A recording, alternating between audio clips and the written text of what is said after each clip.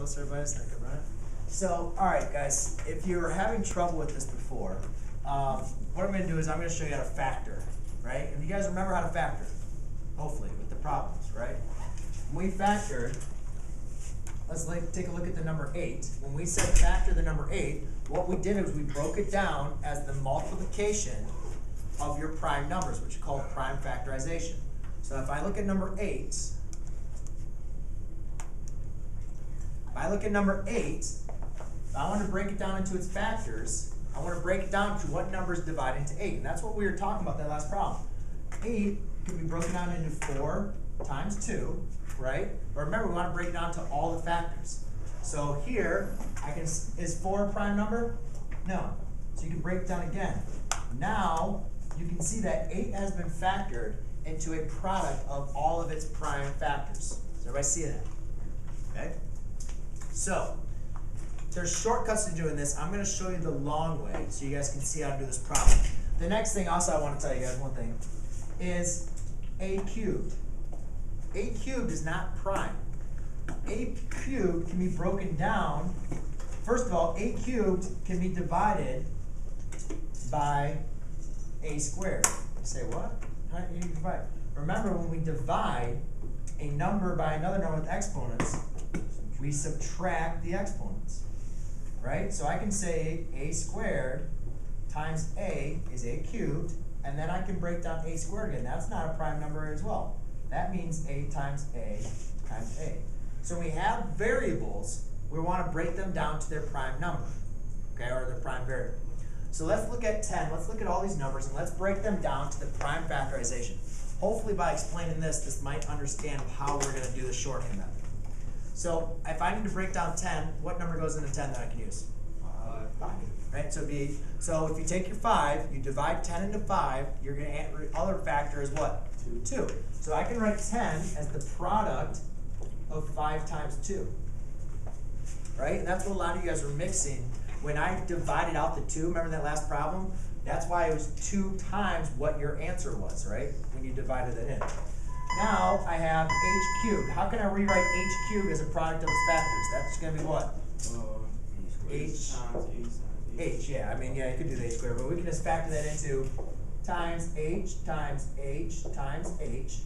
N cubed is going to be n times n times n, right? So that's one big term. It's a lot, right? Let's look at the next one. Is 2, is that a prime number?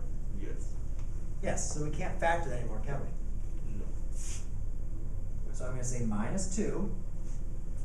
Is h prime? Yes. Yes, it is. Can't divide h into anything. And n squared, that's not prime. We can write that as what? N times n. Am I lost anybody so far? Nope. What I've done? Kenneth? No? Okay. Kenneth Whitley. So the next one is 14. Is 14 a prime number? No. No, we can rewrite that as what? 7 times 2. Times 2, very good. And then h and n, right? Because those are obviously primes we talked about. So so right now we have 3 terms that I just factored out. So when I say factoring, what I mean is take out everything that they have in common. So what we're going to do is we're going to divide out everything they have in common. So let's first take out the numbers. What number do they have in common? 2, right? So, I'm sorry. Take out the largest amount that they have in common. So the largest number that they have in common is a 2. So I'm going to factor out a 2. So what we do is we kind of like divide out by 2. Okay, so if I divide by 2, what's 2 divided by 2? That cancels out, right? Yes. What you mean the largest? You mean which one has the most numbers, or like the highest number? The highest number that can divide into all of those. The highest number that they all share. The highest number that these all share is a 2. Yes. When you're doing that, are you going to take out the 2 and the h and the n? Now we're going to look at the h's and the n's. Okay. So let's think about it. How many h's do they all share? Well, at least 1.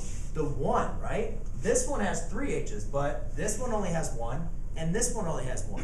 So the most amount of h's I can take out is 1. Does that make sense? right? You can't take more than 1h away from there. There's only 1h there. If you try taking away 2, there's not 2 to take away.